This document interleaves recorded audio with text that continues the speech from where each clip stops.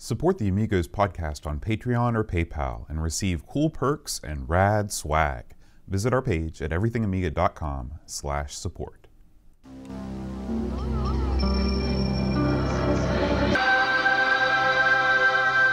Amiga, the first personal computer that gives you a creative edge.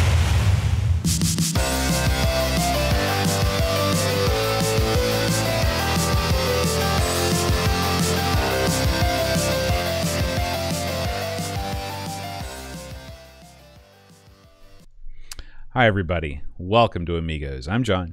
And I'm Aaron. And today, Aaron, we're going to be playing a little game called Lords of Chaos. It's a cool name. That's our nickname, Boat. That is our nickname. If you it's saw also our pre-show, that should be the name of the show. When you play D&D, are you often a chaotic character?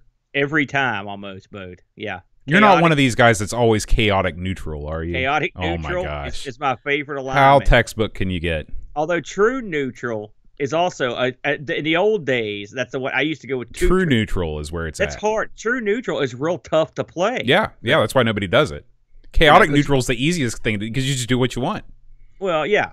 I mean, it's one step. First of all, when I think of somebody that plays like a lawful, unless they're lawful evil, any lawful alignments, I think they're kind of wussies. And then anyone that plays like good, like another one of my favorite alignments, chaotic good. Like you're pretty good. I figure like if I was an alignment in real life, it would probably be chaotic good. No, you would be lawful good all day long. No way. Because I do a lot of, I'm shifty. I do a lot of stuff to get by, But what do you think your alignment would be? Oh, I'm straight up paladin, man. That's not an alignment. That's a class. Well, it's it's the guy that is lawful good, I guess, is paladin because he's good and he also no he wouldn't be lawful because he would do the good thing no matter what the law was. So I guess it would be.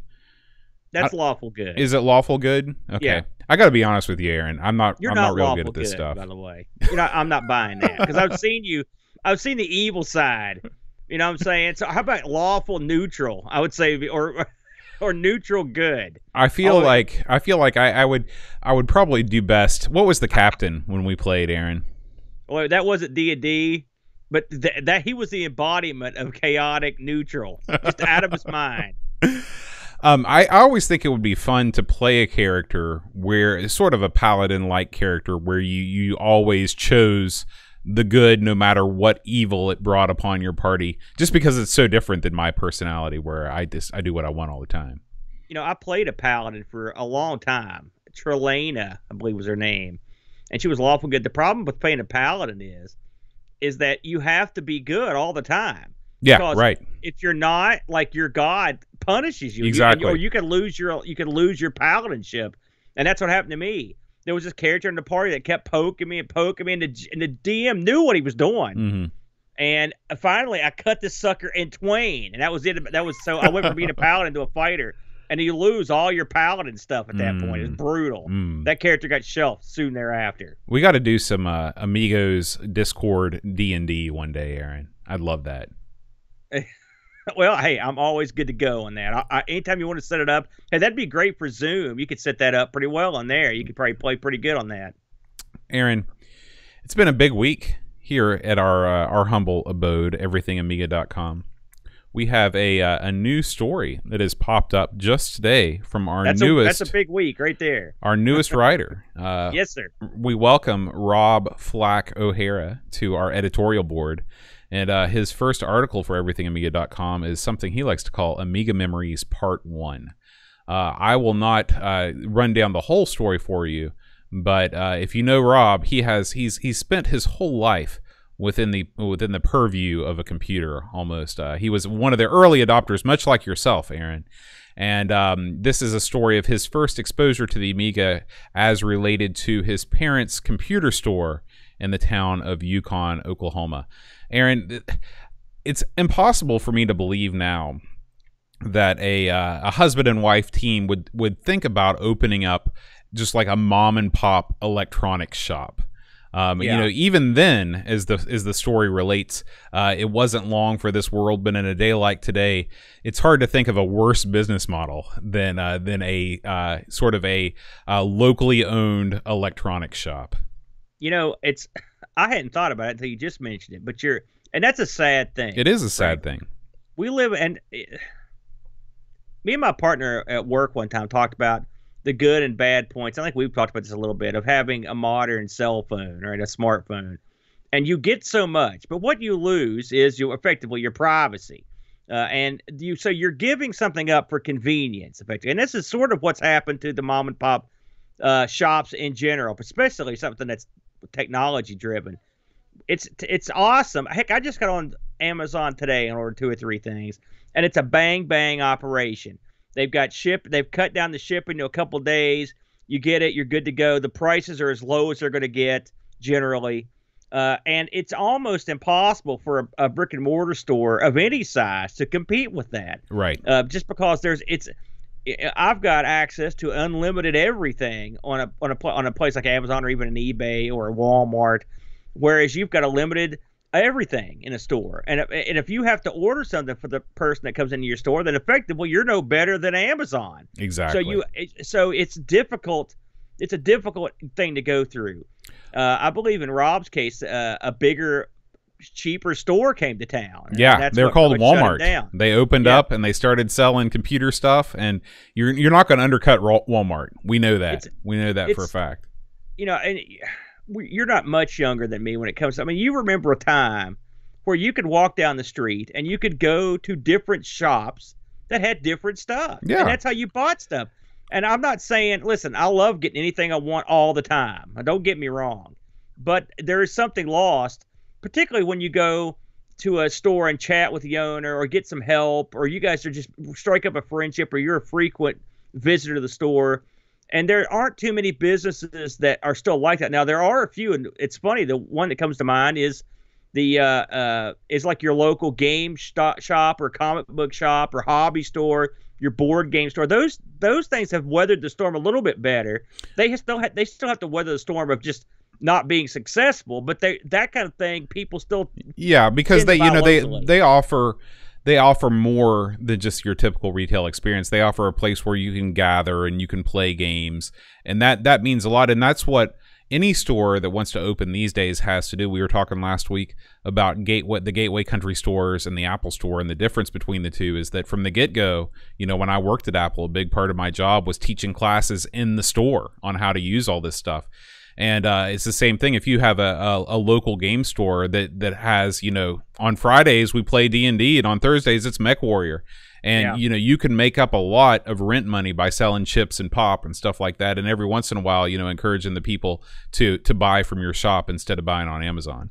Yeah, and I think if you work the right angles, certain stores like that could work. Or like an antique store, specialty stores.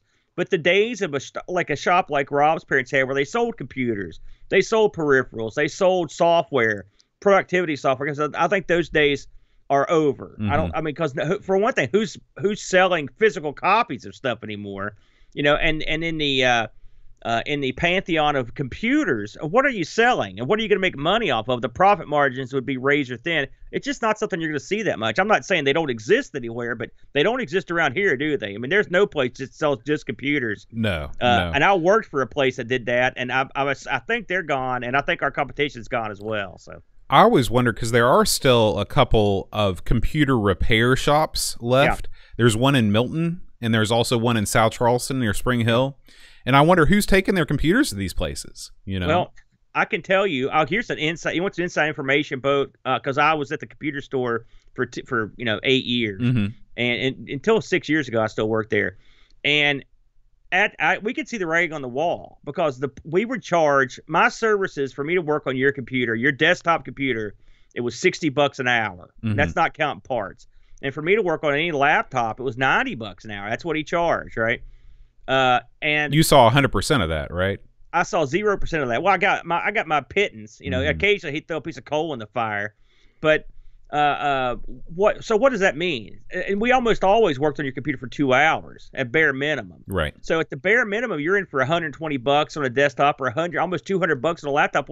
how much does a desktop cost? Cheap. For most of the yokels around here, you could sell them a TI 99 and they wouldn't know the difference. Right.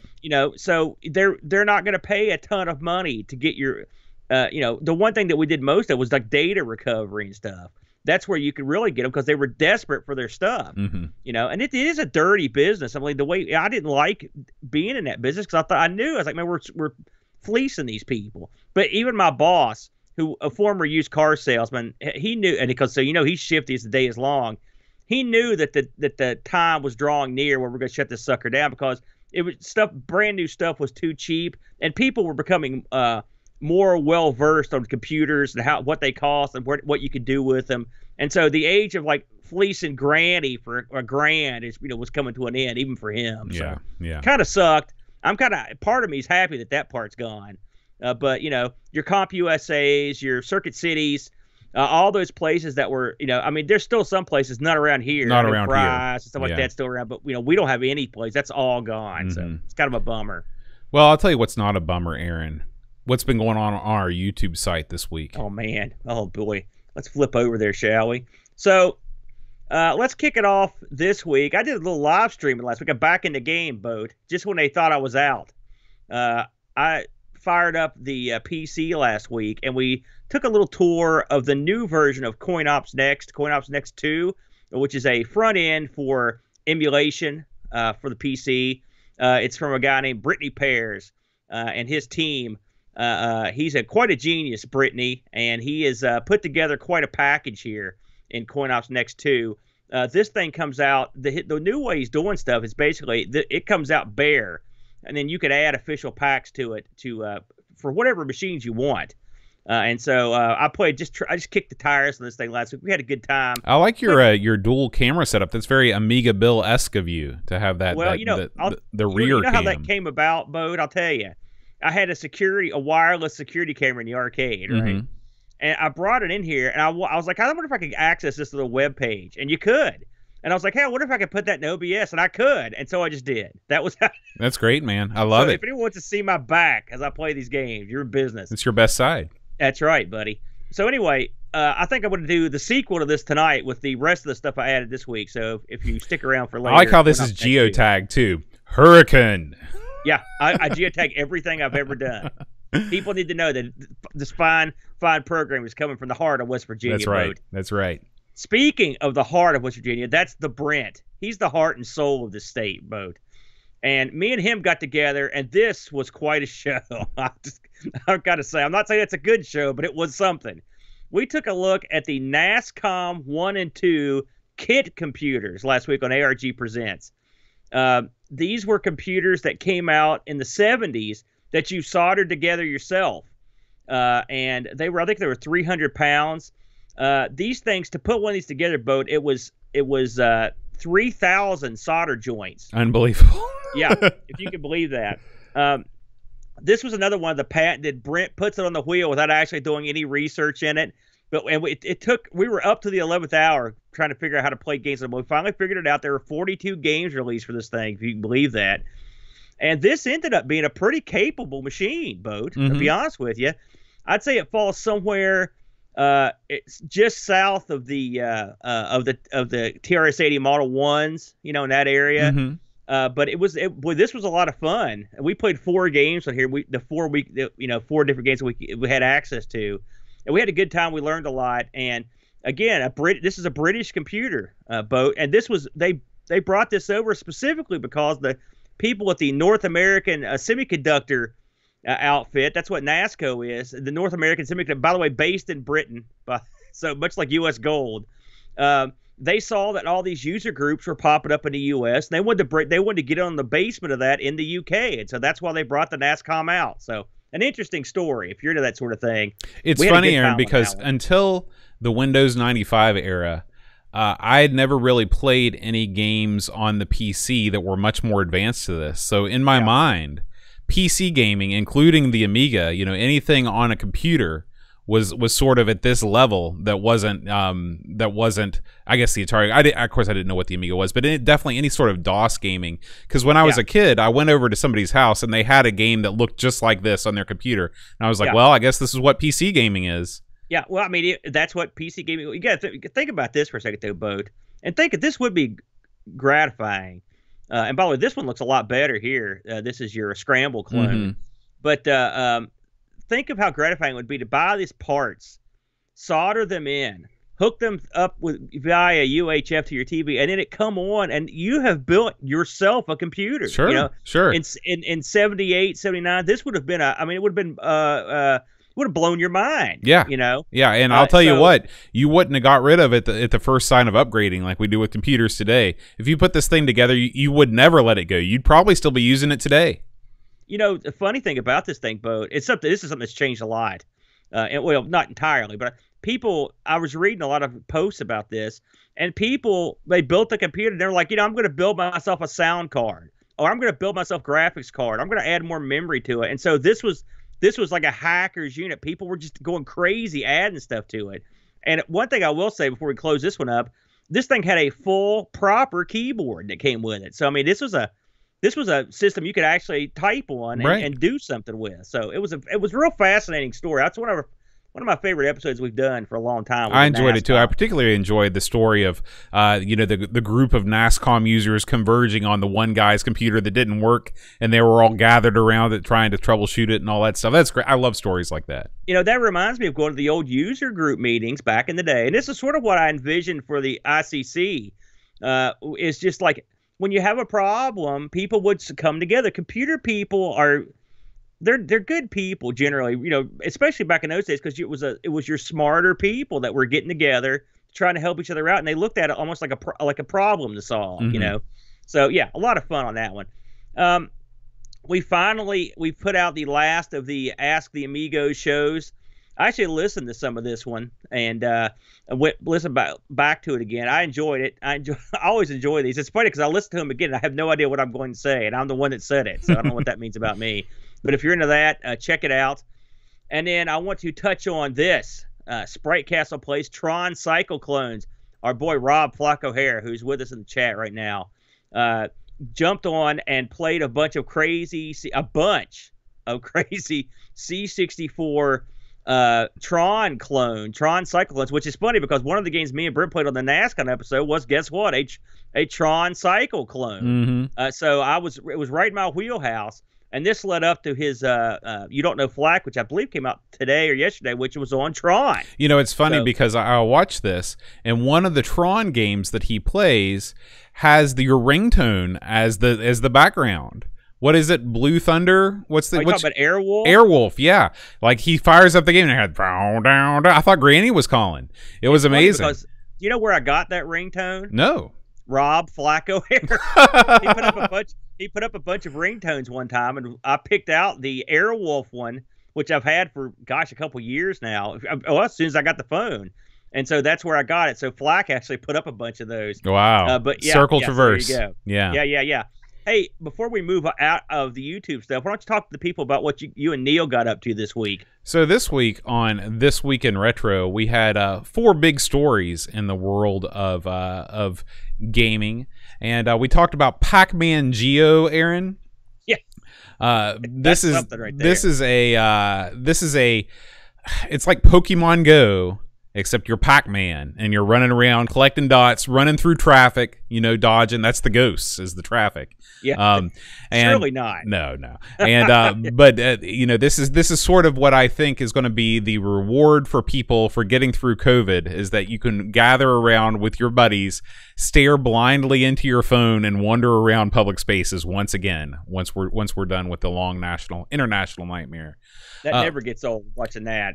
we also talked about a village in England, or no, a village in Wales, who there was an elderly couple that had a CRT that brought down the whole village's broadband network when they turned it on every morning at 7 a.m. I'm sure you've been there. I heard about this. It's funny. This story made all the geek areas you would expect, And the funny thing is, I remember hearing about this a long time ago. America had real stringent requirements on shielding. That was, and it affected everybody. It made costs go up. You hear about it all the time. When you open these old machines, there's a big thick metal shield on all of them. I'm assuming that the UK wasn't quite as stringent on that. It's hard. It's hard to know what exactly you could put inside a TV that would take down an entire village.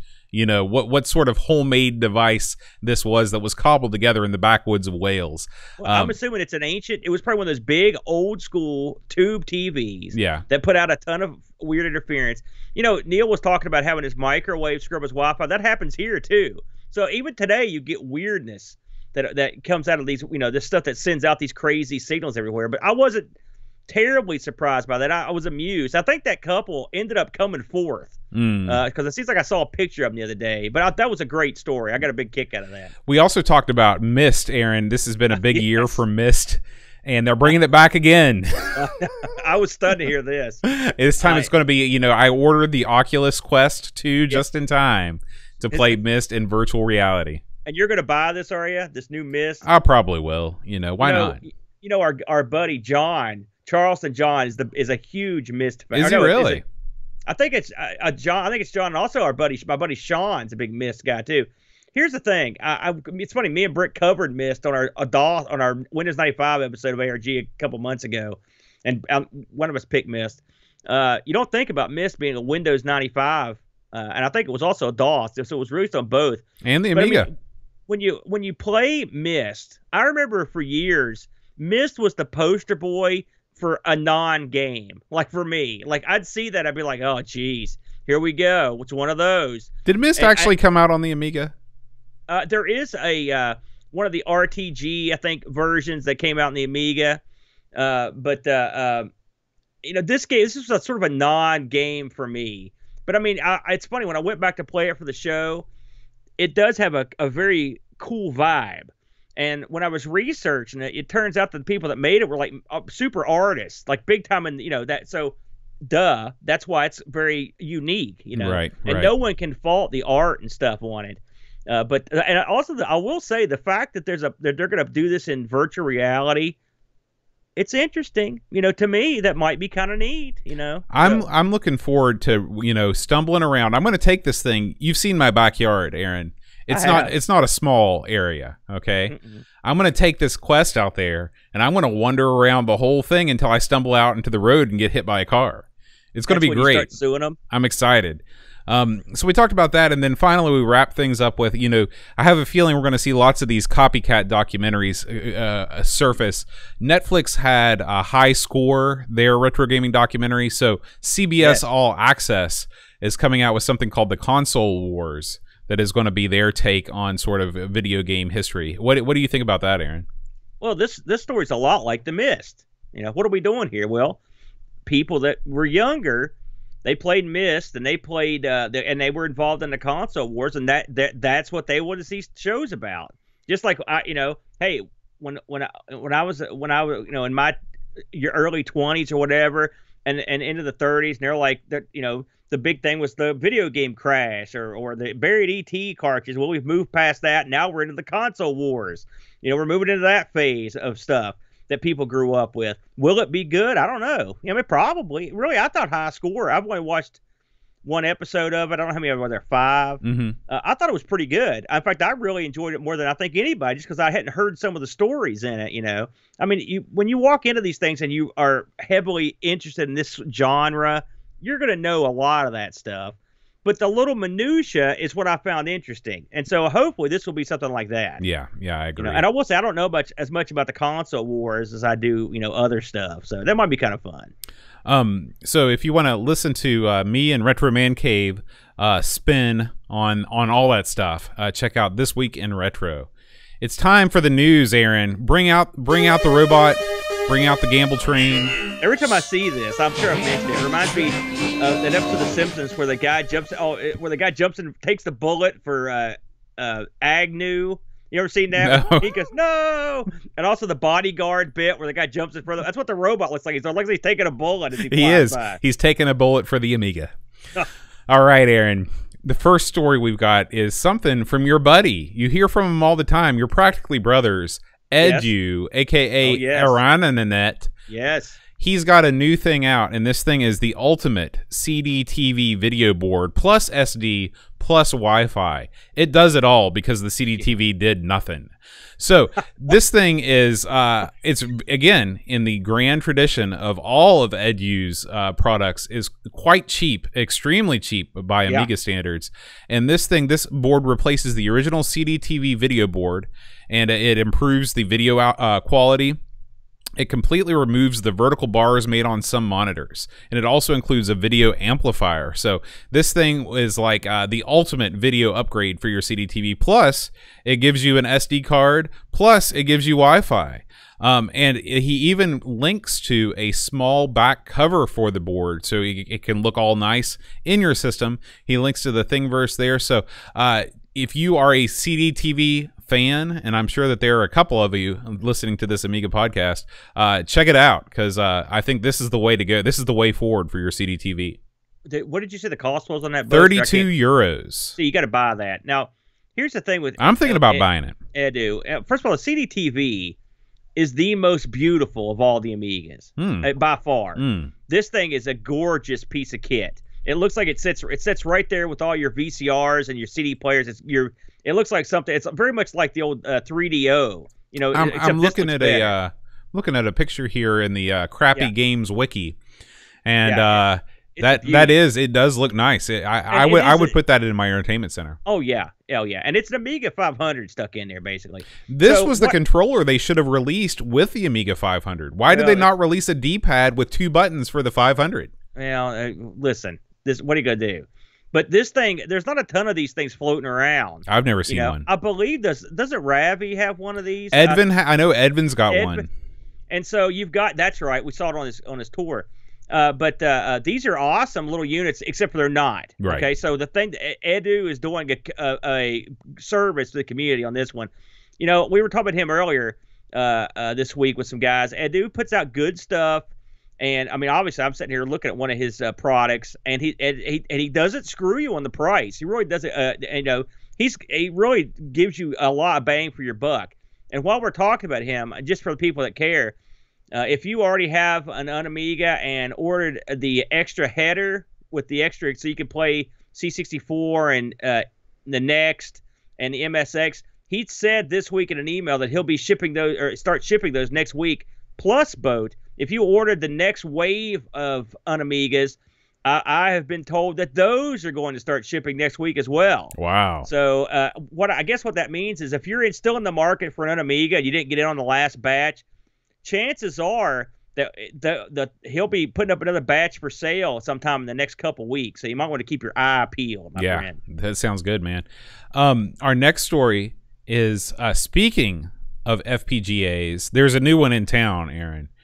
This one is called the Mystica FPGA 16, and here's the newest one, the SIDI, S-I-D-I, an FPGA Amiga clone. This is an interview that is put up on Obligement, and of course the great French Amiga site. Wow, I hadn't been there for a while. And this is 99 euros, Aaron. 99 euros. That's a good price. If you got girl problems. You're right about the same area there as the Amiga. You're securely under the area of the Amiga. Well, this guy is undercutting Edu, and he's getting away with it. Stuff. It's gonna, Here's the problem. Here's the problem, Aaron. This thing has no DB9 ports and no HDMI output. Can you explain what this is? Because of course the Amiga has no HDMI either. What does this do exactly, Bo? It's you got your it's an FPGA core that runs Amiga games. So you got your USB ports. I mean, it's like the Mister. It's like everything else. So but this doesn't hook into an Amiga or anything like that. Oh no! It's not a header. This is a standalone unit. So if you don't have a 500 laying around, and you want something that you can just, it's basically like a cheaper standalone Vampire or a cheaper Mister, then this will be like a standalone situation for you. So this would probably run on the exact same core that the Amiga does. I'm sure it's the same core. This, for, what'd you say, 99 euros? Hey, and I'm assuming it's got the SD card slot and the usual. That whole shebang, yeah. Of course, I love mine. I love it. If you've got, if you just want to get something to fool with that's cheap, and you want an easy way to do Amiga, you could do worse. I mean, there's the argument that, well, you could just emulate it with a Raspberry Pi, and you could. I'm not saying you shouldn't. But all I know is I emulated the Amiga on the Raspberry Pi, and I've got the FPGA version. I like it better. Yeah. So there you go. That's what it all comes down to. Not bad. Not bad. Yeah. So keep an eye on this. This is something that I haven't seen covered on any other Amiga site. Like I haven't seen this on Indie Retro News or anywhere else.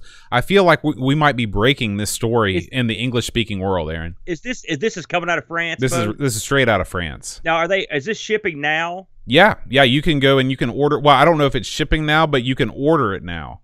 You can go to his website and you can place an order with this thing. I'd be interested if anyone picks one of these up, drop us a line because I'd be interested in see how this thing goes. I think it's a good idea. Yeah, we talk about how everything's so expensive, right? And what you're getting here, assuming it's the same thing I've got on the Amiga, you're effectively getting a accelerated Amiga 1200 with AGA, simulated with an FPGA, and it runs virtually everything. You know? And so if you want something if you basically want something that'll run everything that you can just hook up, what is the output on this mode? Is it VGA?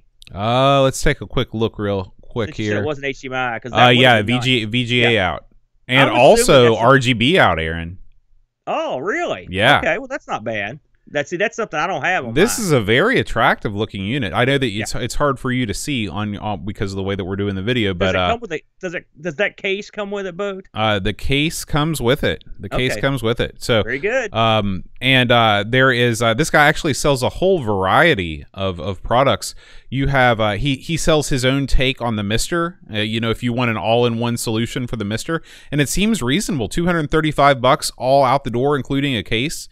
I mean, that seems like a pretty good deal. He also sells his own OSSC that's manufactured in the EU, in case you're skittish about buying one straight out of China.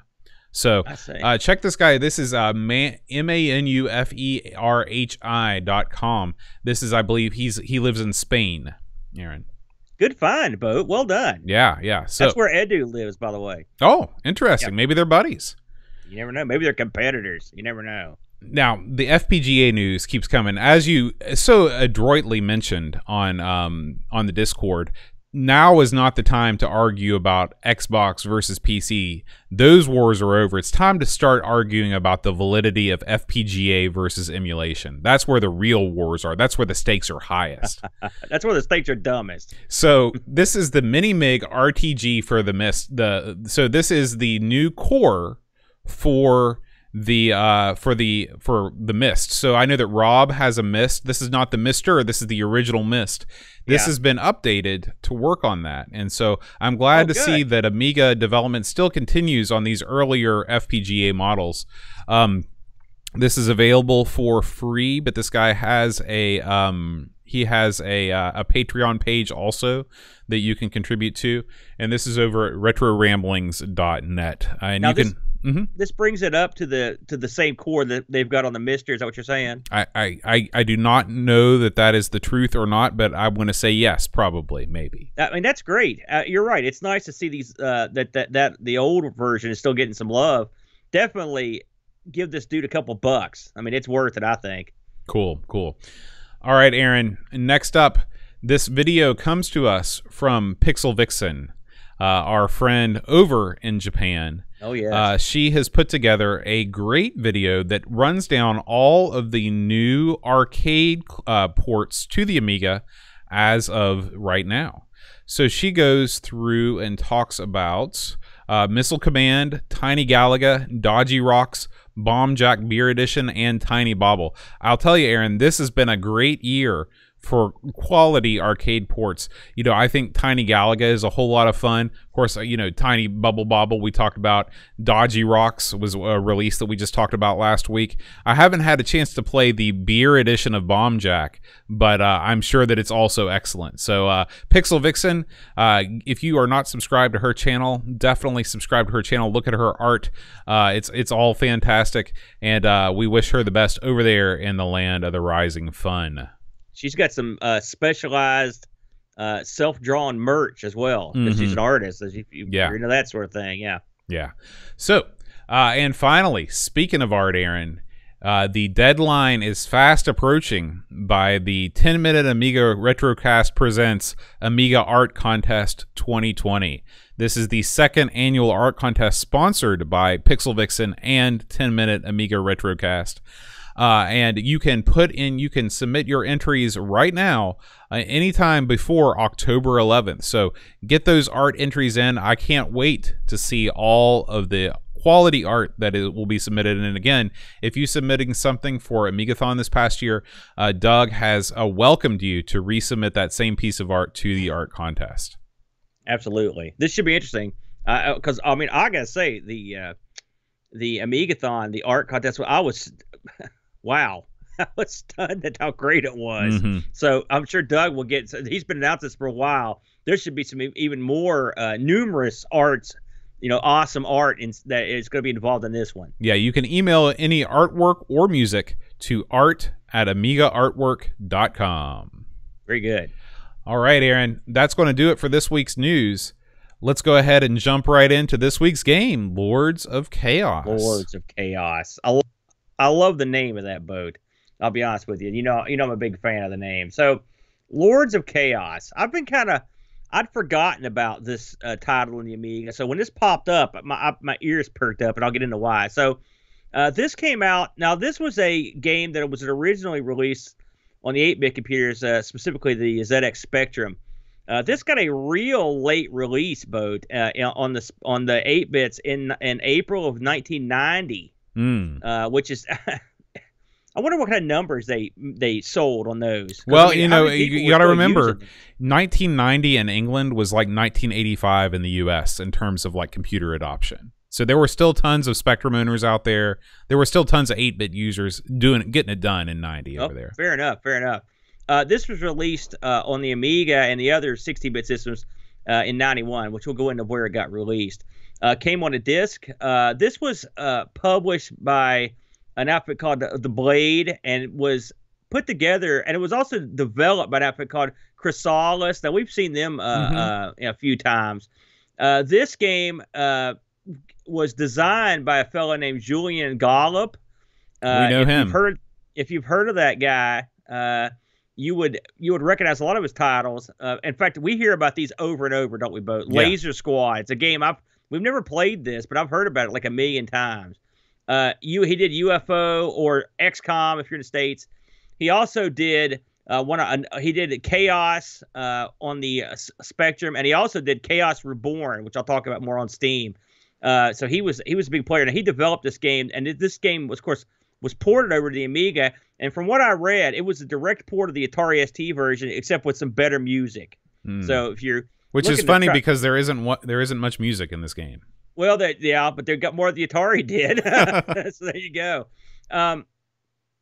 This game was coded by a guy named Martin Beadle, and the graphics were done by a guy named Mark Harrop, who also worked on Laser Squad. And the music on this bad boy was done by Matt Furness, who's done tons of games that we even covered tons of his games. But he did Arabian Nights, Chase HQ, Clax. He did Laser Squads, Tubin, bunch of stuff.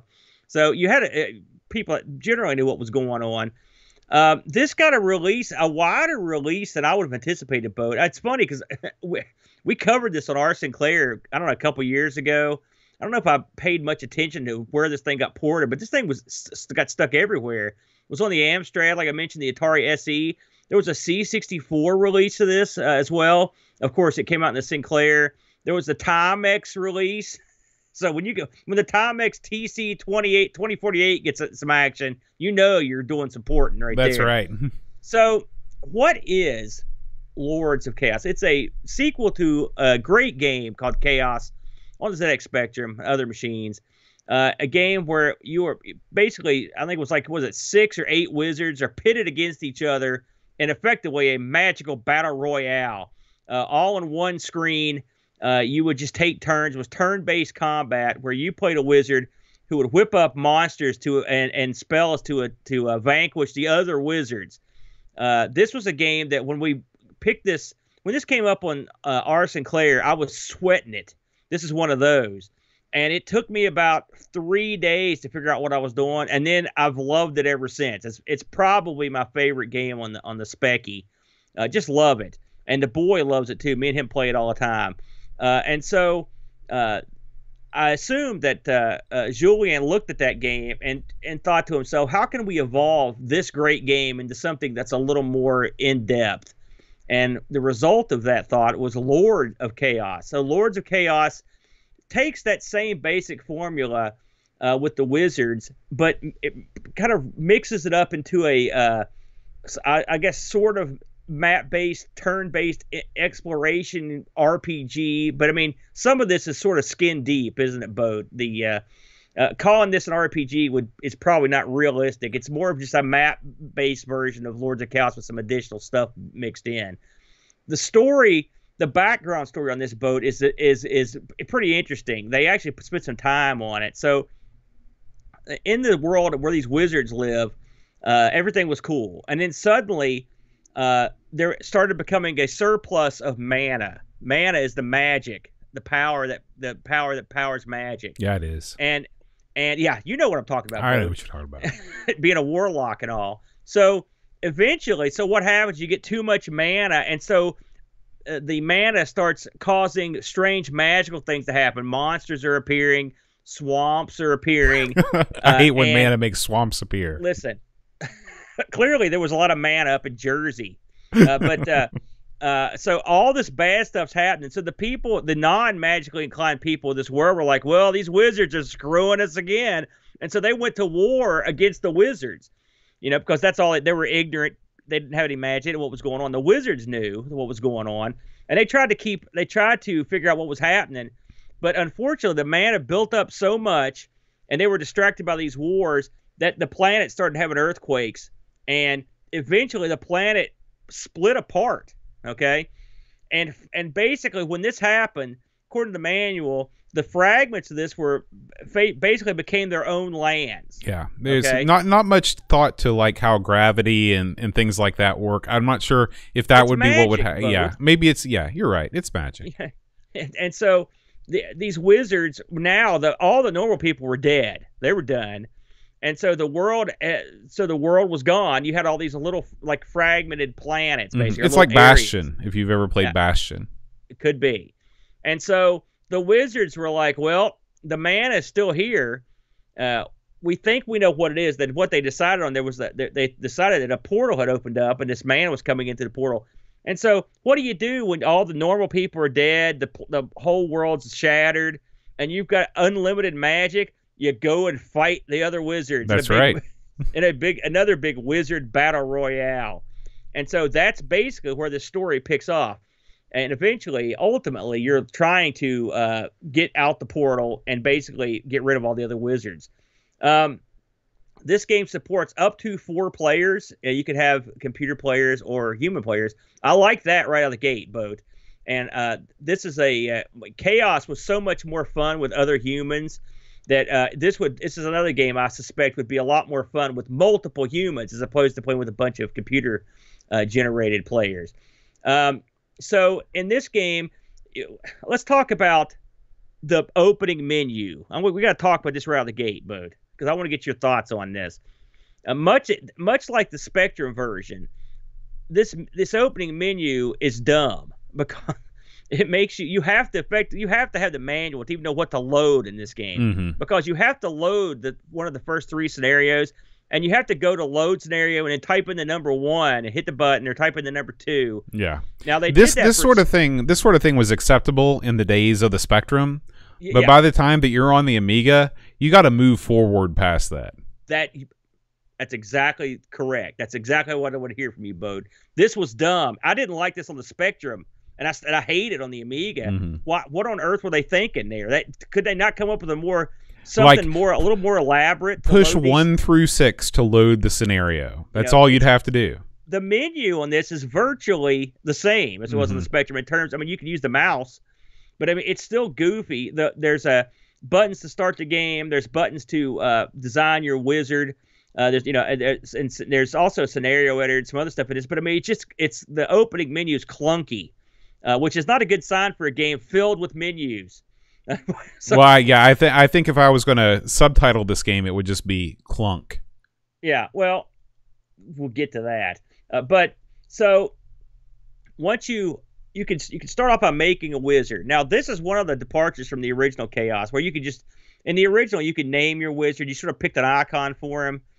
In this one, you actually are taking a wizard up level by level. Mm-hmm. And so you can you name your guy, and you have points you could divvy up between mana and stamina. Yeah, I mean, when you said that the role-playing elements in this game were sort of skin deep, I disagree with you. I think that there's tons of role-playing elements in this game. Okay. Yeah, I mean, like anytime that you start with a character and you're assigning points, I mean, that's much more role-playing than a lot of quote-unquote role-playing games are. Let me back up what I said with this, because you're right.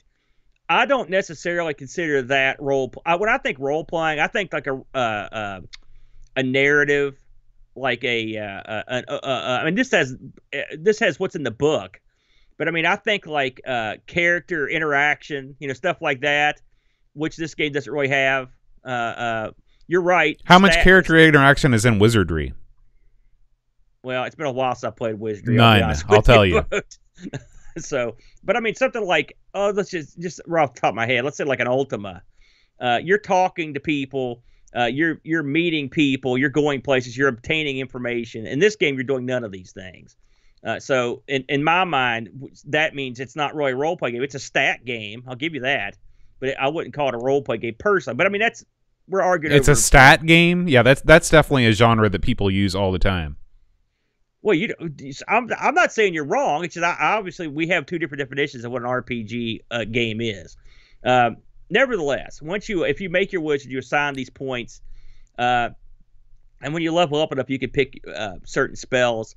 One of the differences is in the original Chaos. Let me ask you a question. Hold on a second. Oh, yeah. I'm not done talking about this. Okay, you're not gonna let it go, are you, Bo? Is Mech Warrior a role playing game? Mech Warrior, which one? The first one? I'm talking about the tabletop game. Not the way we play it. It can be, but we don't use it. Well, that's what I mean, because this to me is a tabletop game in video game form, like Mech Warrior. So yeah, if you don't consider that to be a role playing game, then I'm with you then. I mean, you can play BattleTech as a role playing game because it's got a fleshed out backstory with the clans and stuff, but we would just get together, pick out a bunch of mechs and just fight. That's all. And so this is sort of what that is. So yes, we agree on that. I'm happy to hear that. So, anyways, before we move on to the meat of the game, Bode, give me your thoughts. I mean, we know you didn't like the menus, but give me your thoughts on the look of the game, the sound of the game, and the making your wizard part, all that stuff. What did you think about all this stuff? I thought it was okay. I mean, I think this game looks fine. It looks like a 16-bit game. The visuals aren't stunning, but the visuals are perfectly serviceable, and they look better than 8-bit graphics. They certainly look better than the graphics on the Spectrum, but this is a different type of game. This is a game where you have all different types of terrain that you're working with. And it looks fine. I think that it looks just as good as that Ultima game. In fact, it probably looks a little better than the Ultima game that we talked about. The Ultima game was disappointing graphically. Yeah, I agree. So yeah, I have no problem with the graphics on this game. I do have a problem. I would have liked to have had some background music as you were playing. That would have been nice. But the sound is bleeps and bloops. It's nothing to write home about. But the graphics are fine. Yeah. The graphics on this remind me, if you look at the old Spectrum version we played, if you got rid of color clash and had more colors and could make them slightly bigger, that's what this looks like. I mean, they did not reinvent the wheel, but it is passable. In a game like this, you don't necessarily have to you're not going to have like cutting edge graphics or something like this. It wouldn't make any sense. So the game itself, you start out in the room and you're the wizard, and then it's time to figure out what you're going to do. Now, unlike the Spectrum version, this is all mouse driven. This is a good thing, because one of the problems we had with the Spectrum version was the difficulty in controlling going through the menus, because while this does have the same amount of menus that the Spectrum version had, it's so much easier to go through them with a mouse than it was with the keyboard. I'm not saying it's going to make you happy, but it's easier. Getting around is easier. Everything about the game has been made easier because of the addition of the mouse. So the mouse is a pretty big factor for me in terms of the control. So what can you do? Well, as a wizard, you can when you play this, you'll understand that there's a cadence to how the turns go. You can move. Your character can move, or he can cast, and there are limits to both. Well, okay. Let me just stop you. Go ahead. Okay, this is just like UFO. You've got a certain number of action points that you can use. That's right. Okay, you've got movement points, you've got casting points, and you can do things until you're out of things. Right. And so you actually have a lot of freedom in this game to do multiple things on a turn. This isn't just like and you get a much better, like I remember playing Chaos and it's been a while, so forgive me if this is wrong, but I always feel like I never knew exactly how many points I had left, because you do have movement points, I think, in the original Chaos. This, you've got bars on the sides of the screen, and it's really easy to tell how much you've got left of everything. When you can either, this is where the game falls apart for me, is that you have way too many options of what to do, I believe, in this game. You can cast things onto the ground. You can cast things into the air. You know, you can you can move. You can. I'm trying to. In each one of the options that you have has a little icon. Now, here's where the game succeeds. Okay, you have tooltips in this game. Yes. Okay. Yes. I was so happy. I was like, thank you. 1991, doing what most Amiga games couldn't do in 1994. I'm looking at you, settlers. Useless. So this game is great because of that. But the problem is I just think that there are just too many options. There just needs to be maybe 4 or 5, and you've got like a bank of 16 things you can do on your turn. And as a player, that was too much for me. Now, once you get into your more advanced Lords of Chaosing, then I'm sure that that's okay. But now on the other side, this is a game where you can really choose what you want to do right off the bat. You have so much more freedom in this game than you do in the original Chaos, because Chaos 1 is like chess. It's like a knife fight in an elevator. Okay, you're in a really, really small space, and you pretty much have no choice but to start attacking your opponent almost immediately. I mean, you can do things like make the tree spell and junk like that. It reminded me of like a turn-based version of Archon, basically. Yeah, that's exactly right. Part stripped out. Yeah. So in this game, it's definitely more like a tabletop strategy game, where you're casting creatures. You can send your creatures out to go and do things. Your creatures can collect items for you and do things like that. You're exploring this world because you have Fog of War. And it's funny because the manual, obviously this is probably one of the first games to use Fog of War, and they're like, it uses an incredibly complex system called Fog of War, so you can only see what you're supposed to see. I saw that too. But anyway, so right off the bat, you have a tremendous amount of strategy. Like, do you want to go straight for the other wizard? Do you want to find him and try and kill him?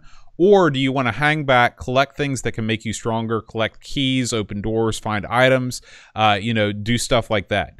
Now, I read this whole manual, and I felt like it didn't tell me half of the things that you could do in this game. Like it basically takes you through the first scenario, and then it's like, you're on your own, good luck. And which is fine, because the people that play this game are going to devote a significant amount of time to it. But I read some stories about what people had done in this game, and it made me feel really excited about the possibilities. Like people talking about how they hid their creatures in bushes, and then the creature would spring forth at a wizard as he would pass by and stuff like that because of the Fog of War. Being able to play this with multiple people and having this huge map to explore and things to find and levels to gain and things like that. Like, again, to me, this is like the closest adaptation. Forget about that Escape from Colditz. That was an incredibly poor adaptation of a board game. This is an incredibly great adaptation of a tabletop game that never existed, but probably should have.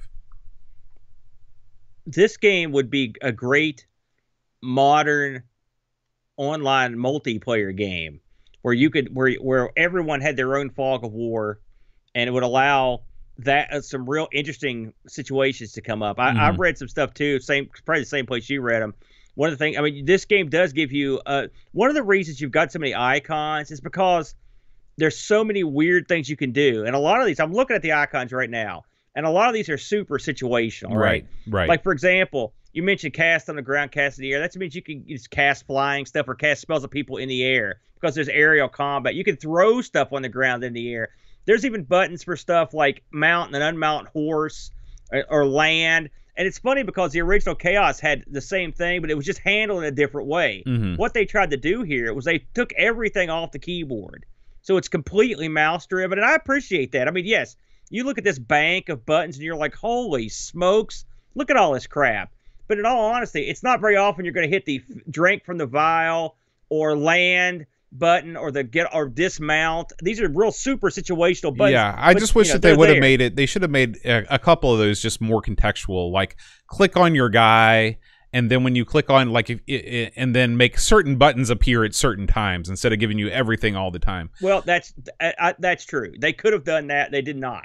And one thing you're going to find out in this game is you're clicking with both buttons because you're basically your left button is select whatever your target is, and your right button really does a ton in this because it basically shifts through multiple banks of menu options. Right. And that's my other problem that I have with this game is that they should have found a way to include your vitals on the same screen as the screen with the buttons, and they should have just put the in turn buttons on the same screen too. Like, I don't know. Like I said, I feel like they could have contextualized the buttons to where maybe you have 8 buttons instead of 12 buttons. And then maybe instead of having gauges, maybe using text or something like that to show your stats. And then that third screen, like when you're playing a turn-based game, you're taking a lot of turns. And I mean, it's literally like a 4-click thing just to get to the screen to end your turn. It's way too much clicking around. I thought about this quite a bit this week, Bo, because I had a fun with getting this discussion. And you're right. Having those icons be situational would be good. But I can forgive them for it because they did it in the best intent. So I can give a pass on that. Right clicking to get to the various things, it throws you off occasionally, which I'll get to here in a minute. But I can understand why they did that too, because you can still select with one button while you're getting the information with the other. And you're flipping to the menus with the other button. So it actually works because when you click on a character, the first time you right click, you get that list of buttons, the big huge list. When you right click again, you get like a descriptive zoom in of the square you're on. And so you can look over stuff with that. When you click again, or right click again, then you can change whoever is the current hot creature. Like basically you can flip between the different characters you control that way. You can also go get a big oversized map, and you can also end your turn. Right. So there are 3 basic. Now that the problem I had with this is often because that second screen is not one I use that much. So if it was me, I would have moved the in turn screen to the one after the buttons. Yeah, that makes sense to me too. More, okay, because I kept not clicking it 3 times, I'd be clicking it twice, and it was just that became a hassle. Now, if you play this enough, and I did, you get used to it after a while. Well, yeah, you get used to it like Stockholm syndrome. I mean, you're like, oh, maybe it's not so bad. But I mean, what they're doing here, I thought the controls on this, because the big issue I have with the Spectrum was how complicated the controls were. These controls seem complicated, but they're not to me. Yeah, I got agree used with you. to them. Now, here's where it gets difficult, because this is the nature of this game. When your wizard summons a bunch of creatures, and you can summon creatures up until you're out of mana, among other things, which we'll get into. And then you can send these creatures to everywhere you want on the map. And like Boat said, they don't just attack. If the creature's got hands, they could pick stuff up like a gorilla or something. They could, or like a pixie or whatever. They could pick stuff up. And do interesting stuff. When you've got that many creatures, it's hard to keep track of which ones you've taken their turns on, especially if you don't go in the exact order that what I'm saying with next creature. And so that can get on the original Chaos. It would tell you if you forgot to take a turn with somebody. which I liked. On this, it doesn't seem to do that because I could, I'm sure I missed turns. I guess is what I'm saying. And here's what I would have liked. What I would have liked to have seen is like little.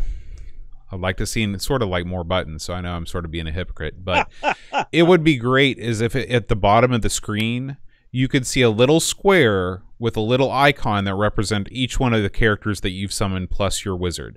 Okay, I'm thinking about like this is what happens in UFO. At the bottom of your screen, you've got all your dudes there, and they're highlighted like the ones that haven't gone yet. Like you can tell just at a glance. Yeah, that's number one. Some indicator would be nice. Right. I agree. Number two is even though this game is entirely mouse driven, give me the option to use a keyboard shortcut to cycle through my characters.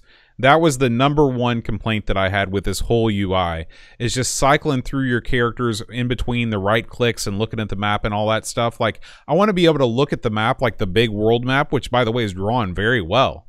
Yeah, and it's definitely serviceable. Yeah, absolutely. and I want to be able to hit W or whatever and just quickly cycle through each one of my characters to see where they are and what they're doing. Yeah, keyboard shortcuts, which I wouldn't use them, by the way. But I mean, I could see where someone that enjoys gaming like that would absolutely want those, and really, I might use them just if I could switch a lot quicker with them. Mm-hmm. I agree with you there. Yeah. Aside from just sitting in now, of course, the ultimate goal of these things is to go out and kill the other wizard. Now, of course, you can make creatures. You can also there are spells you can do, which is again much like in the original in Chaos. You could lightning bolts and make and healing and whatnot. But in this game, you can also brew up potions and stuff like that, which is neat. You could also pick up weapons, keys. There are actual stuff to pick up that will, like for example, if you have a character that will give a sword will make him more powerful in combat, for example. Or you could make people invisible, stuff like that. I read something where someone was playing a human opponent. He'd made 2 of his pixies invisible, and he had them sitting in the guy's cauldron room. And every time the guy whipped up a potion, the pixies would come over and steal it and drink it. I read another story about a guy who he parked 4 elephants so his opponent couldn't get out the doors of his house, and he burnt the house down and killed him. This is this is one of these games that's just like EVE Online, where I feel like listening to the stories of all the wacky things that go on in the game is so much more fun and interesting than actually playing the game. I'm going to tell you, Boat, when we covered this on our Sinclair, I was not real fond of this game because I loved Chaos so much. Right. And I do enjoy it much more now. I think it's definitely better on the Amiga. No question about it. I played it quite a bit this week, on and off. I mean, again, there are some things I don't like. The bar system to tell you your different, your how much movement. Mm-hmm. I know why it's there because those bars are going to change, and they wanted a way to show you when they decrease and increase on top of the fact that you're draining them. But still, numbers telling you what this stuff is would be a lot easier to read for me. And the menu flipping could be easier. I mean, obviously, and there's a few other things, but I mean, there's a lot of craziness that goes on in this game because aside from the fact that you're fighting another wizard, I only played 1-on-1, but you think about having 4 people in this. There are also creatures that just kind of roam around, and they'll kill you too. Mm-hmm. And they'll kill your opponent. They don't care. There's a lot more options. And that makes the game interesting. I tried to show Luke the original. He didn't like it, but I may try to have him a go in this because he's a big fan of Chaos. Because this one, there's a lot going for this game. The creature, I think I read that there are like 42 spells in the game, and I think 29 of them are different creatures. There's just a lot of different stuff. I hate to keep interrupting you, but I keep thinking about other things that I like. I love the fact that you have when you open up your spell book at the beginning, and you have everything available to you, right from the top. Well, you can't cast them. Well, yeah, but I mean, you can see everything. It gets you excited because it's like, man, if I keep playing this game, I'm going to have access to all this stuff, and that's really cool. So, I love the fact that right off the bat, you can cast. I mean, even though you can't cast everything there, you can cast a lot. So, like, sometimes you just cast okay, I'm going to have a gorilla and a pixie, and they're going to wander around together because I think it's funny, Yeah. It's funny, why is that elephant taking on that alligator? Right, well, that's what's going on. And it sets up a lot of craziness. Now, this game, the disc that comes with it, the one disc, you get 3 scenarios in this. You get the first scenario, the many-colored land. Second scenario, Slayer's Dungeon, and the third scenario, Ragaril's Domain. And then they actually they had an expansion pack with 2 more scenarios. Scenario 4, Island of Iris, and Scenario 5, Tombs of the Undead. I think Scenario 5 was a single-player only scenario. I will say, if the company has a version of this out there, if you like the company's EXEs on your PC, and it has, I think it's got all the expansion. I think I have to go. I'm pretty sure it does, but it plays flawlessly. I played a little bit on my other PC, and it works well. So if you want to get a quick version of this, just on your PC, the company's got you covered. I always recommend the company stuff; they're really good. How did you fare at this boat? I guess I should ask you that. Did you have good luck? I had 0 success playing this game. I played the tutorial scenario, or the scenario 1, which is the one that the book walks you through. Yeah. And then just for fun, I played I think scenario 2, and I was demolished every single time. Now, I almost feel like, at least when you're playing against the computer, that you don't have to win to have fun.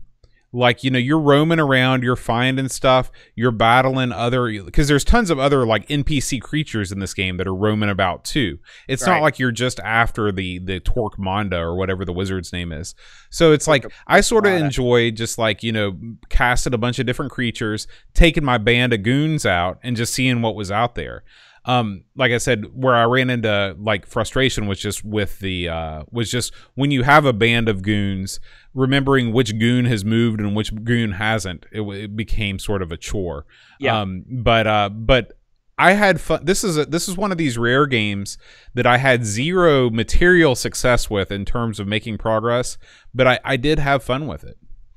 I did pretty good. I mean, I could get to the end of the first level. The first scenario, it's not that hard.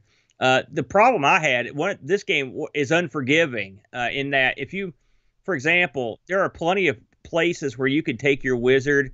And in this game, this is sort of like the new D&Ds like this too. When you get within melee range of another character, you're effectively locked on him. So, for example, if your gorilla rolls in and the dude's elephant's there and he gets in the next square, they're basically dance partners until somebody dies. Yeah, and the first chaos is like that too.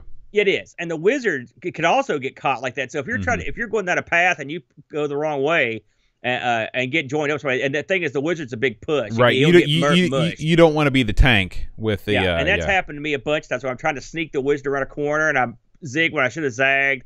And something else you got to remember, just like in Chaos, the undead can only fight each other. They can only kill each other. So you don't want to walk up to somebody else's zombie or a vampire with your ogre, where they're going to smash them. You're going to get mashed. So a lot of the stuff carried over from Chaos, which I think is really cool. But overall, I kind of dug this game. I'm definitely going to come back to it, which I won't say the same thing for the Spectrum version. And this is just one of those games. It's funny. I was listening to you and Neil talk today about remaking games. And the original version of this is a prime example of that, because we both thought when we covered on the Spectrum that there was a good game locked in there underneath that really bad interface. And I think this sort of vindicates that game and makes it a lot more playable than it was on the Spectrum. Now, don't get me wrong, the Spectrum game's an institution, but those people were more used to playing games like that than we are, Bo. It was really hard for me and you to get into all that button smashing, but a game that's mouse driven, I had a lot more fun with. Yeah. Me personally, I do want to touch on. We mentioned that this was designed by Julian Gollop. He also did a game that I want to talk about on Steam called Chaos Reborn. This is a real fun game. Me and the boy play it, and it's of course the same guy who designed this one. And this game sort of falls somewhere between Chaos and Lords of Chaos. It's somewhere in the middle. It's very similar to the first Chaos, except there's a map that you move around on. It's not quite like this one, but it's a real fun modern game that can be played online or at home with a lot of all the modern panache. So if you're into the Chaos series, I would really give this one a shot. It's also real cheap too, Bo. It's an easy pickup for me, so I recommend that. If you don't want to try tackle one of these older Amiga games, give that one a shot. I think we've got some people in our Discord that play it as well. I think Foldwoods plays it, if I'm not mistaken. It's at least one person here. But overall, Boat, I enjoyed this thing.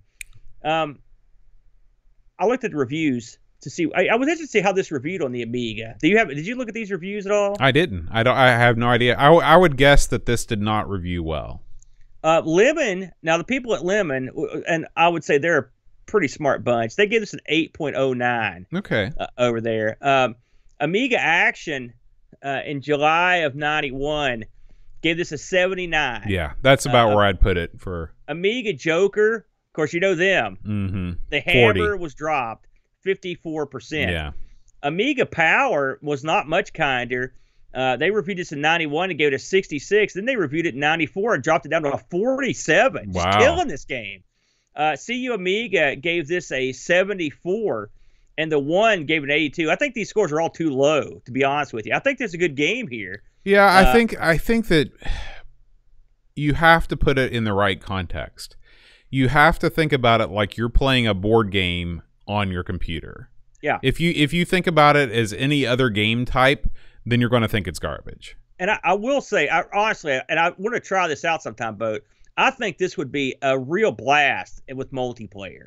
I think that's probably something a lot of people have missed out on, because the original Chaos, it's fun to play by yourself, but it really is a lot of fun with a bunch of players. Mm-hmm. And I think this would be very similar. So I would like to see this get played with multiplayer. Did we get any Discord action on this, Boat? We did. We got one review on Lords of Chaos. This comes to us from Dave Velociraptor. He says, I've played and loved all of Gollop's turn-based games, and this is my favorite. UFO series games are much more time-consuming, and you can get to a point where you're dominant, but Lords of Chaos is much harder and never allows you that comfort. To do well, you need not to just defeat the enemy, but you also need to grab lots of loot, and this game intentionally keeps you short of time. This means that you can keep replaying it with different tactics to improve.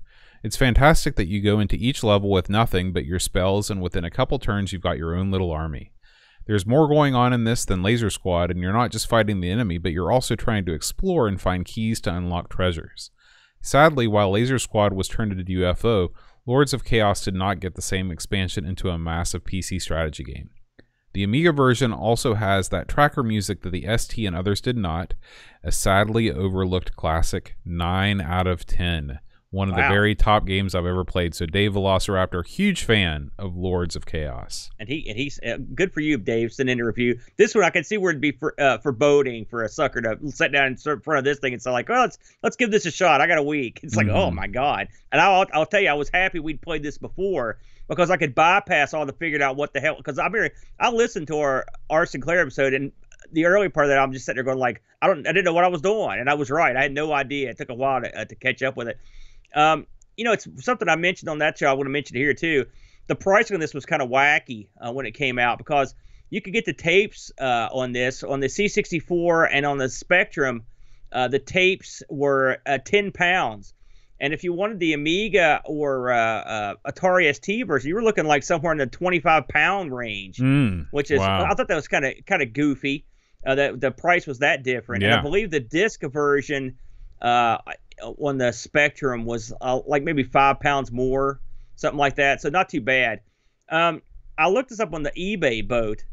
This is a game I'd like to pick up for the Amiga, if I'm honest, just because I'm such a fan. The boxed, I found the budget version had sold in the UK for $5. That's the re-release, and the box isn't as cool. The non-budget version, the cool box version, $22 it went for in the UK. So this is not a cheap game. I mean, people are still, the Julian Gollop Halo is still around this thing. If you're good to go on the budget, I mean, clear right now there's only one available. It's in Australia. It's one thing I like about the Amiga. It's like you never know where they're going to turn up with these games. The only one available right now that, as of the making of this look at it, was an $80 package, and it came with 2 games. I don't even remember what the other game was, but I thought that's probably a little out of line. He's fishing a little bit, but the history says you're probably going to pay somewhere if you want the non-budget box version around $25 dollars. So whatever it is, 20 pounds or so. That's worth it, I think. Yeah. The art's cool in the front too. So There you go. I liked it, man. I give this one a surprising thumbs up. I give this an unsurprising thumb sideways. I probably won't. I won't be back with this one. You know, one thing I will say before we shut the door on this, this fella Julian Gollop, you can I know we're not breaking any new ground here, but you could absolutely see the evolution of his abilities through these games. Chaos has laid the foundation. Then you've got this. We haven't played Laser Scope. Everything we've heard about it. It sounds like the next missing link between until you get to the XCOM, and then when you play the game that's on Steam now, really as he goes, it becomes more complex. Then there's sort of a beginning of a little streamlining with complexity, and at the end here, he's made a game that's fairly streamlined and retains much of its complexity. So good for him. You know, here's the thing. I think that there are two different groups of people, and there are people that like when games like Warcraft came out and you could click and select multiple units at a time and move them all at once, you know, that sort of thing. That changed me as a game player, and having to go back and select individual units one at a time and assign each of them, you know, a task to do, or just a mundane movement. It's just, I don't have the patience for that, and it's entirely my fault. Like, I recognize the good game here.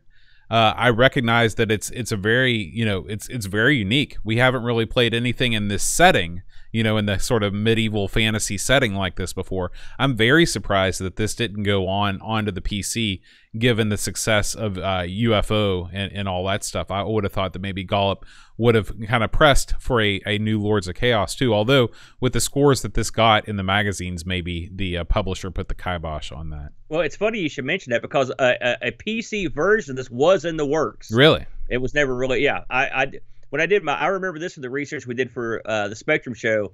The PC was supposed to have gotten. I believe, in fact, that someone has cobbled together something, as I recall.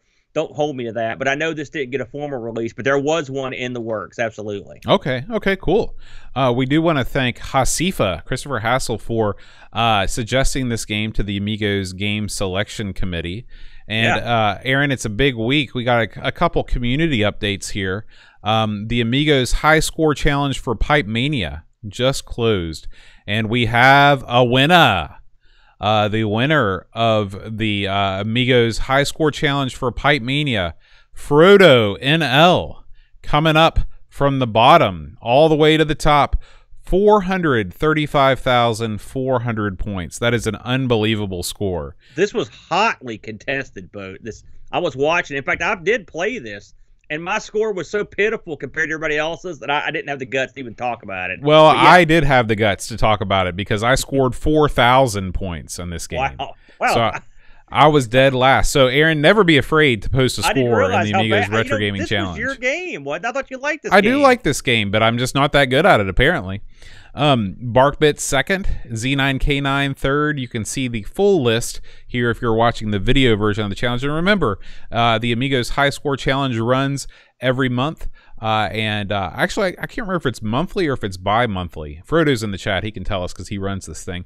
And, you know, our next game, Aaron, is Pinball Illusions. Oh, hold the phone. We're doing the Law Injustice. Okay, so these do run monthly because this closes on the 23rd of October. So if you want to get in on the action, just join up with our Discord, and we'd love to have you. You know, Go ahead. Should mention, but if you're going to play Pinball Illusions, this is another one that, like, if you're listening and you don't have an Amiga, you could go right to the company's website and get the ultimate pinball pack that's got every pinball game ever released on the Amiga, and play this and get in on this. This is a perfect one to get in on. And I want to make a quick adjustment here. This is not. It's funny because I scrolled down past his name. This is not Frodo. Frodo runs our ZX Spectrum High Score Challenge. Paul, aka Hermsky, runs this one. He runs this. He is the chairman of the Amigos High Score Challenge. So sorry about that, Paul. All right. So yeah. Anyway. We'd love to have you join us, make us, you know, as part of the Discord community. There's always cool stuff going on. All it takes is just $1 a month. You can support the show through Patreon. If you are opposed to Patreon, You can throw us $1 a month on PayPal. You can subscribe on monthly there. We'd love to have it, especially if you are somebody that watches the show every week, that participates in the chat, and you want to sort of take it to the next level and see a little bit more behind the scenes and be part of the community in a deeper way. We would love to have you join us. Speaking of the Patreon community, Aaron, we had one winner last week from the song challenge, and the song challenge winner was Paul Kitching. Oh, man, there were a lot of losers in that too. Everyone that heard it. That's true. I was actually kind of surprised. I know this is outside your wheelhouse of disco and Euro techno crap, but this was "Hello" by Oasis.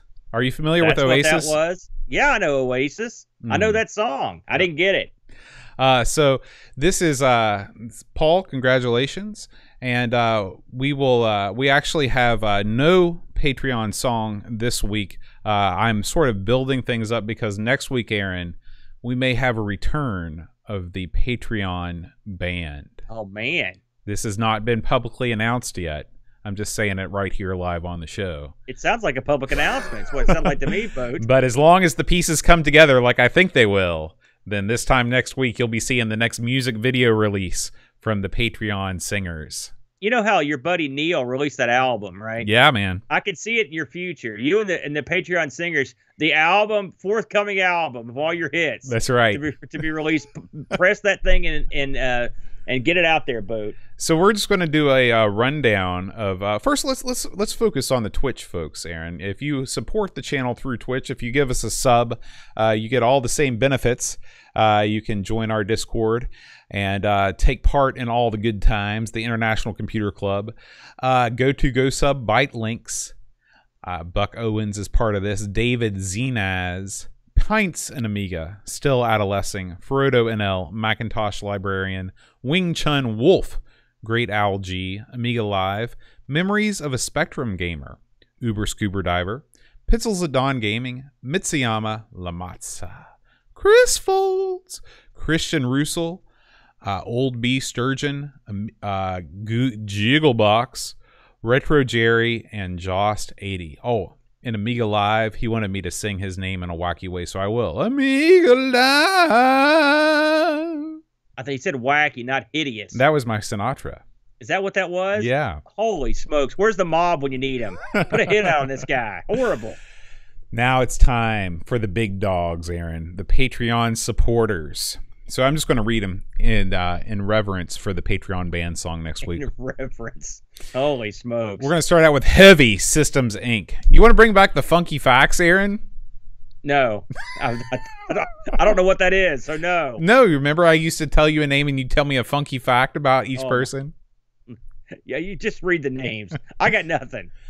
Bundy, Fraglord, Mark Byland, Olav Hope, Hermsky, Jonah, a.k.a. Simulant, Jeremy Jones, Ethan Little, Alien Breeder, Dave Velociraptor, Cowbird Boy, Lane Denson, Luke Hudson, John Cook, Bomb the Bass, Roshi, Frodo. Oh, I'm sorry. Bomb 6 the Bass. There we go. Bam. Frodo NL, Soul Incisor, Tech Mage, Jurgen, Mr. Cola, Daniel Williams, Bernard Lucas, Jerry Dennington, Zor Glub, Commodore Kid, Reflection, Simon Lech, Cap'n Crispy, Kilobytes and Caffeine, Gary Heather, Free Lunch, Kate Fox, David Pickford, Cameron Armstrong, Andy Jones, Lob Sturminator, 10-Minute Amiga Retrocast, Bernard Quinn, Retro Man Cave, Tim Drew, Simon Rose, Joseph Harrison,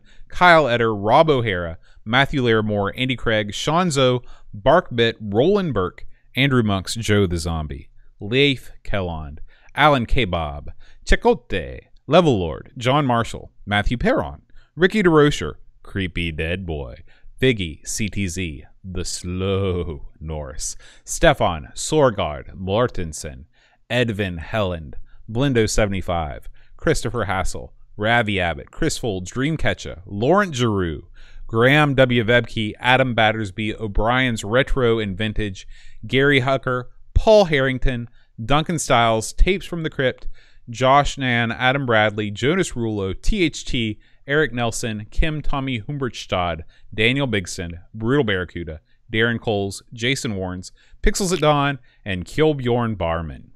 There you go. I love it. Hey, Frodo just reminded us they were playing. There's still one more week to go in the big Spectrum game off. Yeah, I pulled that up. You know what's a great game, Boat? Because we played this. This is one of the first Spectrum games we ever played. Death Chase. And I picked this specifically because the name sounded cool. And this is another game. I actually have been playing this one a lot. And this is such a cool game. You know, it gets fast and frantic, Boat. So if you want to get in on this, you got 1 week to go. Yeah. Who's winning right now, Boat? Right now, D-Man is up top because he's the man. Yeah. We got D-Man Z9K9 close behind in second place, and Jigglebox in third place. So everybody's got their own strength except for me. I find myself right down at the bottom yet again in ninth place. I'm looking at your score, and I'm gonna put the boots to that score. I'll believe it when I see it. I've seen your high scores before. And, all right. I'm going to get in there. Okay. I got a better chance at this one. Okay. Sounds good, man. All right, Aaron. That's going to wrap things up for this week. Next week, we are going to be playing, it's another Hermsky joint in the house. We're going to be playing Ballistics, spelled cool guy style. Do you know anything about this game? I do. I believe that is the same fellows that we just covered last week that did awesome. Did the Reflections do Ballistics? Okay. I think that's the Psygnosis joint. Okay. As I recall. And I actually have played this. So I'm ahead of the game already, Boat. Sounds good, man. Look at that. Hermsky says I'm correct. But what about that memory on the Aaron right there, buddy? You've got a great memory. Oh, yeah. You sat down and gave us the entire Supercard rundown of both the NWA and the WCW and the WWF from 1987. Yeah. If it's stupid knowledge that doesn't help you at all, I know it. That's me. And, of course, we would be remiss not to thank all the fine folks that join us live every week, week in, week out, Friday nights at 5 o'clock Hurricane time. Very faithful. A faithful bunch, Bo. They put up with a lot of crap from us. First of all, we want to thank our mods, our mod team. They get the job done. Duncan Styles and Pixels at Dawn. Thank you guys so much for being our good mods. I saw Pixels had to bring down the band hammer several times this evening. Really? He wields it with vigor. Really? Oh, yeah. There was some band. There was band action. Banned in our chat. Listen, man, you don't want to know the riffraff that stumbles in. Pix just throws them right back out on the street. 3D Code Warrior was here. 48K Ram, Archfan 5, Bike Me, Bitstorm, Buck Owens, Cobrian, Commander Root, Edvin Helland, First Killer, Frodo and L, Jigglebox, Graham NCFC, Hermsky, Eltron 5, Jabasoft, Jason Warrens, JDXD, Johnny Renegade, L. Curtis B, Lion Jim Video, Mitsuyama. Let's see, we got Mr. Cola, Olav Hope, Picard 2010, Princess League, R-Typer, Real Joe the Zombie, Retro Gaming Denmark, Remastino, Rob Flack O'Hara, Taishiniti, Topo Gijo, Thicker, Treyguard 82, V&K, Vigoro Pros, Wishbone, and Z9K9. Thank you so much for being here, guys. Big crowd tonight, Bud. Yeah, hey, man. You know, before we go, you were talking about Pixels. I gotta mention this, and I haven't talked to you about this in person. But I happened to tune into one of Pixels' singing streams the other day. Oh yeah, I love those. Holy smokes! Where's this software been all my life? And then you got Pixels up there belting out the classics. He sang it all. We made requests. It was tremendous. I would like for you to dedicate part of your stream this evening to Twitch Sings because I don't have that installed, but I wouldn't mind doing that. That'd be a lot of fun. It's going away soon. I know. I heard at the end of the year. Yeah. So how do they get rid of that? I know. Awesome, it's like the killer app. So, but you got Pixels is in there, and he does duets. Mm-hmm. You know, and he was on there for like hours. Right. It was like going to an actual concert. You know, it's funny because sat back and watched it. So many of the songs that he sings is like the first time that I've heard them, or at least heard them in a really long time. And now, whenever I hear them on the radio, like Hall and Oates, I can't go for that. I can't hear that without hearing Pix sing it. It's in a thick British accent. It comes over now. Yeah, I like it, man. I fully endorse these singing streams. I love that. Yeah. All right, guys, we will see you next week for another episode of Amigos. Until then. Adios.